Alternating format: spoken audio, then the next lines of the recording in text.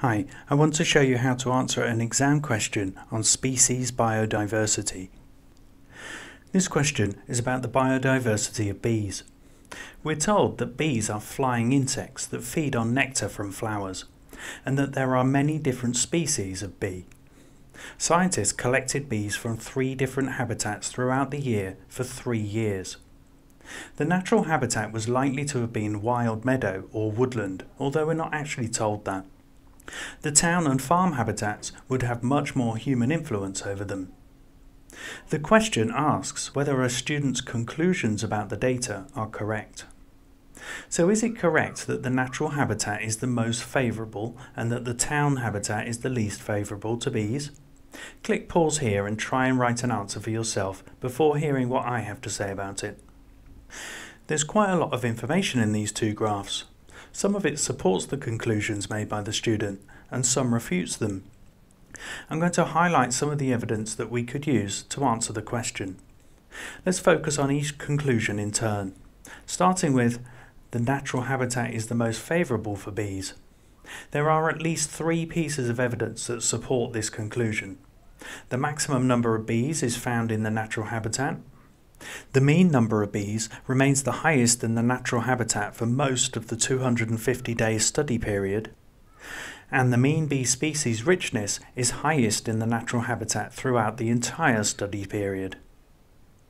However, mean bee numbers do drop to the lowest out of the 3 habitats for the last 30 days. So whether we choose to say the student's conclusion is supported or not, there is some evidence to back up that claim. Let's look now at the next conclusion, that the town is the least favourable habitat for bees. Again, there's evidence to support this conclusion and there's evidence to go against it. The maximum values for species richness in the farmland and for the natural habitats are both higher than anything the town habitat has to offer.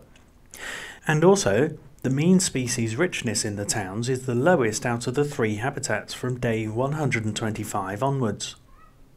However, mean species richness is lowest in the farmland initially, as are the mean bee numbers.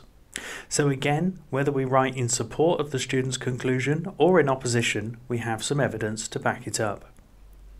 Lastly, we could simply just destroy both conclusions in one go by simply stating that there's no data available for the numbers of bees in each species, or the species evenness as it's called. In which case, there's no way to produce an overall Simpson's biodiversity index for any of these habitats, making both conclusions pretty worthless. We don't have to write all of this in our answer, we just need to choose whether we believe each conclusion to be correct and state some evidence to back that up.